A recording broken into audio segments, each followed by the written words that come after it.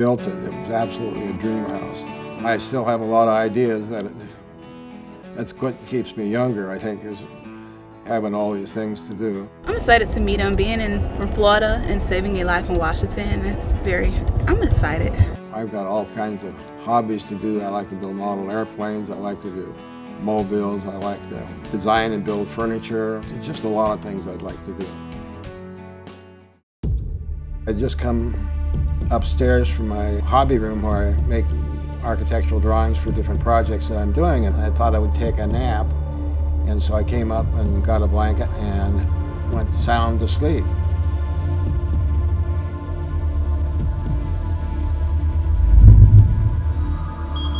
An alarm went off and I was completely confused. 911 emergency. Good afternoon, this is Chessie with ADT Security Services, calling to dispatch a residential fire alarm. What address are we going to?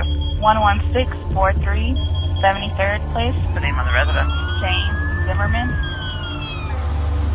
I'm a dispatcher. Whenever an alarm drops to me, I have to follow the correct procedures in a timely manner to make sure that this home or life is protected. What's the coverage? Zone 22, the basement smoke detector. I was terrified. And at that point, I thought I heard it ring, but I couldn't find the phone. I didn't know what would happen. But I was so grateful to turn around in a point of franticness and find that there's two firemen looking at me. My husband was coming out of the house following two firemen.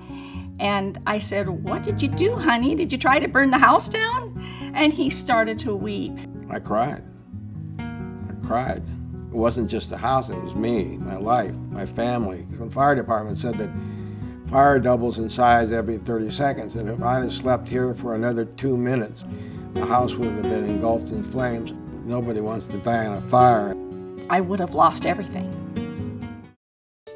But right now, I think we're all eager to meet the ADT employee who helped save your life. Her name is Chessie Barrett, and she's here to meet you for the first time. Chessie, could you please come forward?